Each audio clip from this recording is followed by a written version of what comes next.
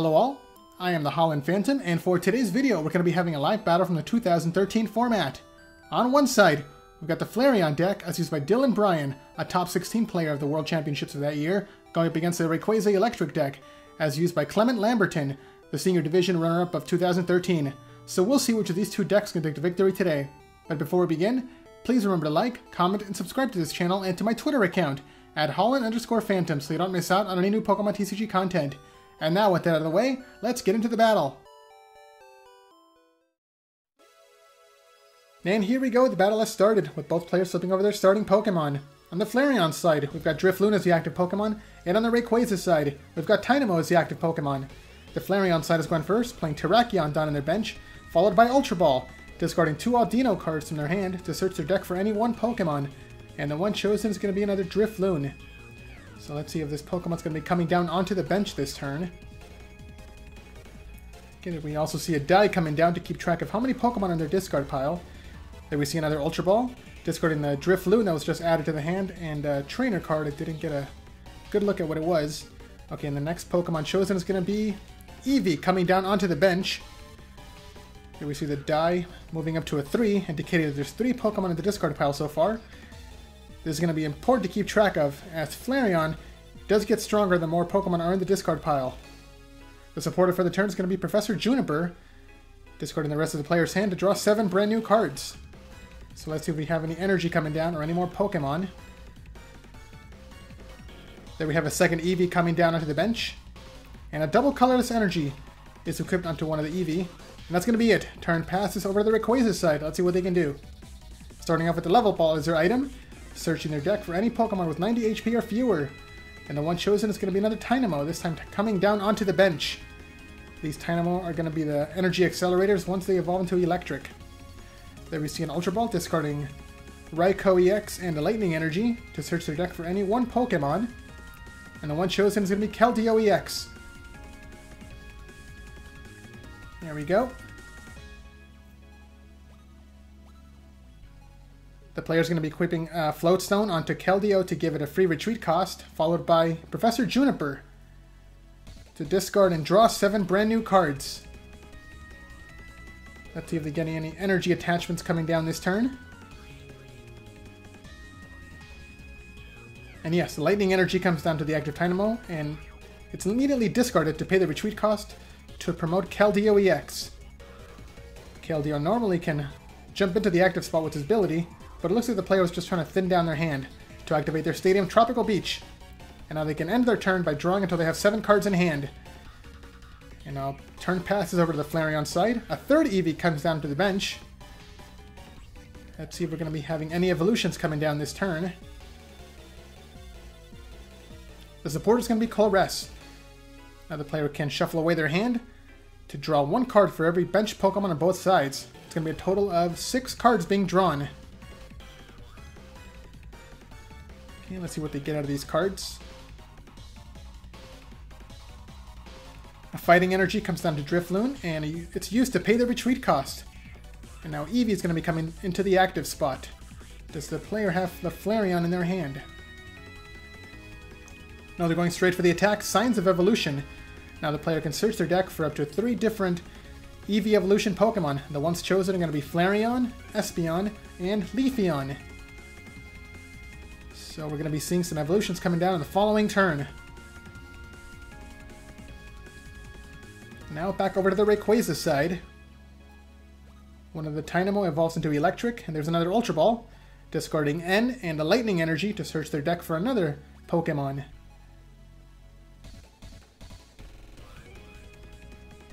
This time it's going to be Rayquaza EX. It's going to be the main attacker of the deck.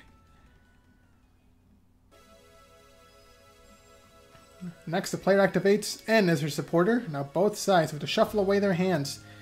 And unfortunately for the Flareon player, they have to shuffle away all those evolutions that they just got. And now each player is going to draw 6 new cards, 1 for every one of their remaining prizes.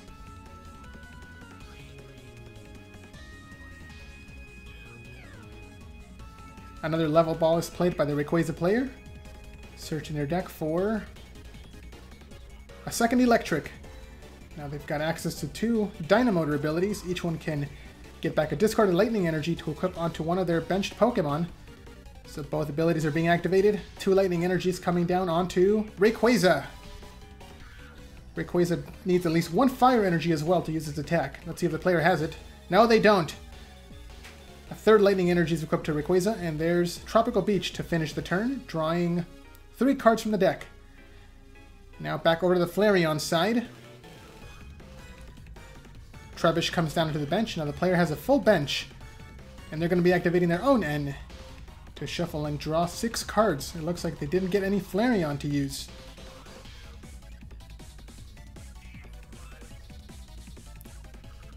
There we see the 6 cards being drawn by both sides. Let's see what the Flareon player got. Yes, the active Eevee does evolve into Flareon, and so does one of the benched ones. So we've got 2 Flareon in play. The bench Flareon gets a double colorless energy as well. Oh, and the player's choosing not to attack, opting to instead use Tropical Beach to draw some cards out of their deck, and that's going to be their turn. Now over to the Rayquaza side once again. A 3rd Dynamo comes down onto the bench. The player just needs 1 fire energy to attack with Rayquaza. And yes, they have it in hand. Keldeo is going to be retreating for free with its Float Stone to promote Rayquaza. And that will be enough for a 1-hit KO. Alright, and there's the attack, Dragon Burst. Discarding 3 lightning energy, each one hitting for 60 damage for a total of 180 damage to take an easy 1-hit KO against Flareon, and that is 1 prize taken by Rayquaza. The second Flareon comes into the active spot. Now the player's also updating their die counter to indicate that there's now 5 Pokemon cards in the discard pile, increasing the attack power of Flareon's Vengeance attack.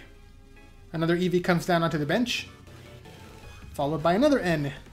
Now both players have to shuffle away their hands again. Flareon still gets to draw 6, but now Rayquaza only gets to draw 5, as they just finished taking a prize in the previous turn.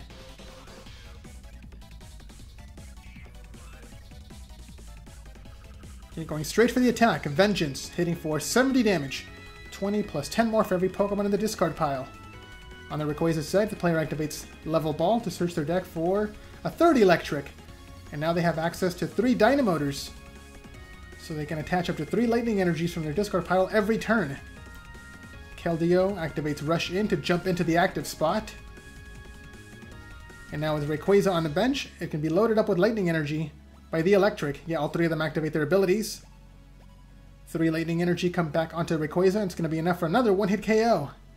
It's a really powerful deck. And now Keldeo is going to be retreating for free again with its Float Stone.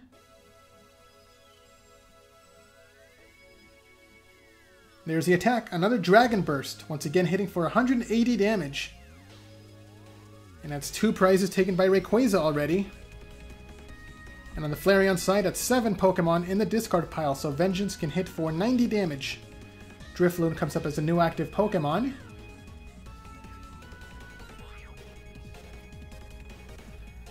And then we see Floatstone coming down to Trubbish. It just needs to evolve into Garbodor to activate its ability. One of the Eevee evolves into Flareon, and Drifloon evolves into Drifblim. Followed by the item Random Receiver. Now the player can reveal cards off the top of their deck until they reveal a supporter card to add to their hand. It's a lot of cards being revealed so far, still no supporters. Let's see what they're going to get. And there we go, finally they get Professor Juniper. And now the rest of the cards can be shuffled back into the deck. So let's see if the player's going to be activating the Professor Juniper this turn. Or if they have any more cards to play before they activate their supporter for the turn.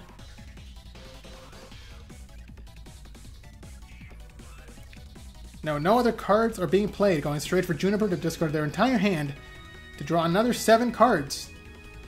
I didn't see if they discarded any Pokemon though, but we'll see if they update their die counter.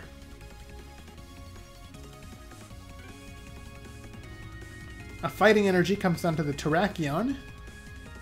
And that's going to be it! No other cards are played. Looks like the player forgot to activate Tropical Beach. And now over on the Rayquaza side, Keldeo once again activates Rush In to jump into the active spot. 3 Dynamotors are going to load up Rayquaza with 3 Lightning Energies. And rinse and repeat, that's all they need. Oh, actually, first they have Pokemon Catcher to drag their Flareon into the active spot, so it's going to be getting KO'd before it even gets a chance to attack. There's another Dragon Burst, taking another one-hit KO. That's 3 prizes taken, while Flareon has taken none. Okay, now there's 9 Pokemon in the discard pile for Flareon. Its Vengeance attack can hit for 110 damage, but they need Flareon and a double colorless energy. A Trubbish comes into the active spot. Eevee gets a double colorless energy, now it just needs to evolve. There's another N. Again, both players shuffle. Flareon gets to draw 6. Rayquaza now draws only 3. Let's see if the player got either Flareon or the Garbodor to shut off the Eelektrik abilities. A Trubbish is going to be retreating to promote Eevee. So that tells me they must have gotten the Flareon. And yes, they did. Flareon comes into the active spot. Another Trubbish is put down on the bench. There's the attack, Vengeance. Hitting for 110 damage, which is going to be enough for the KO, finally. And Flareon takes 2 prizes for knocking out an EX Pokemon. Keldeo comes into the active spot. And the player activates Super Rod, searching their discard pile for a Fire Energy, Rayquaza, and Raikou to shuffle back into the deck. The player just needs to find a way to get Rayquaza back into the bench to power it up with Eelektrik. They receive Professor Juniper to discard their hand and draw 7 brand new cards. Let's see if they got the Rayquaza. Not yet, but they do have Raikou EX. And Eelektrik is going to be powering up Raikou. It's 3 lightning energies coming down. It's going to be enough to use its Volt Bolt attack. And that's going to be the play. Keldeo retreats to promote Raikou. And next the player activates Ultra Ball, discarding 2 cards from their hand to search their deck for any one Pokemon. Choosing Rayquaza.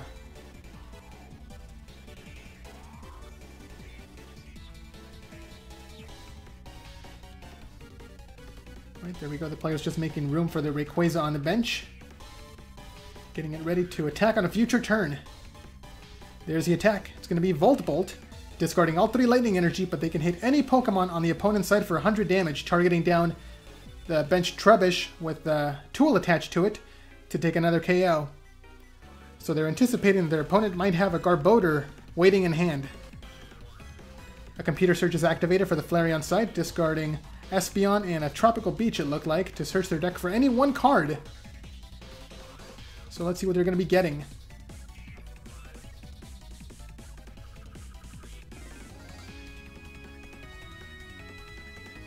There's a mystery card being chosen. And it is going to be Garbodor. It just needs a tool to activate its ability. And it looks like it got it. I can't really tell. The player's making some space. Yes, they got a Floatstone equipped onto Garbodor. And now that it has a tool attached, they can activate its ability, Garbotoxin, which negates all other abilities in play, meaning that Eelektrik can no longer activate Dynamotor. Followed by another N. Now Flareon gets to draw 4 cards, while Rayquaza only draws 2.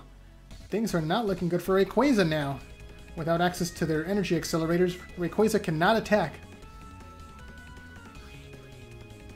A second Fighting Energy comes down onto the benched Terrakion, just getting it ready to use its Retaliate attack, just in case a Pokemon gets KO'd. There's the attack. Vengeance hitting for 120 damage. On the Rayquaza side, Fire Energy comes down to Rayquaza, followed by another Professor Juniper. So they got lucky with their draw. Discarding their hand to draw 7 new cards. Let's see what they get.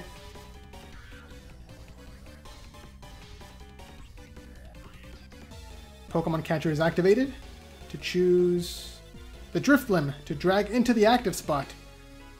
So it looks like the player's just trying to stall out the game for a couple of turns to give themselves an opportunity to get back into it. Tropical Beach is activated to draw 1 card and turn passes. Oh, and the player on the Flareon side can do nothing. They didn't have any way to get this Drifblim out of the active spot, so they activate Tropical Beach and end their turn as well.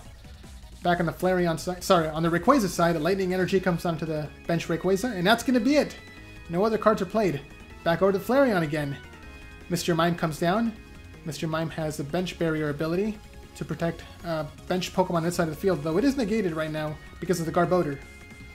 Colress is played again to shuffle away the player's hand to draw 1 card for every benched Pokemon on both sides, which is going to be a total of 9 cards. It's going to be a huge hand. Let's see if they get what they need. Okay, there we see a double colorless energy coming down to Drifblim to retreat it. And now Flareon comes back into the active spot. There's the attack, Vengeance, once again, to take the KO against Raikou. And it's going to be another 2 prizes taken. So both sides are now tied at 2 prizes remaining apiece. Keldeo comes up as a new active Pokemon. And Rayquaza gets a second Fire Energy. Okay, Keldeo is going to be retreating to promote Rayquaza. And now Rayquaza can take the KO against Flareon. Oh, but first they're going to be using Pokemon Catcher to bring up the Garbodor. So they're going to be knocking out this Garbodor so they can finally have access to their abilities again. There's the attack, Dragon Burst, discarding both Fire Energy to hit for 120 damage. And it's another KO. Rayquaza's down to just 1 more prize. They just got to take 1 more KO on the following turn to win the game. And with access to 3 Eelektrik, they might have a chance. Oh, but first the player activates Random Receiver. Oh, and they got Professor Juniper right away. Flareon just needs 3 Pokemon in the discard pile to win the game. Let's see if they have them. Professor Juniper discards 2, 3, 4, 5, 6. Yeah, it's more than enough. With 6 more Pokemon in the discard pile, Flareon can take the 1-hit KO. There's the attack, Vengeance, taking the KO against Rayquaza to take the final 2 prizes. And there's the handshake. Flareon is your winner. So what did you guys think of that battle? Let me know down in the comments below. And be sure to leave a like, subscribe, and share this video to help this channel grow and reach new viewers. Thanks a lot for watching, and until next time, this is the Holland Phantom logging out.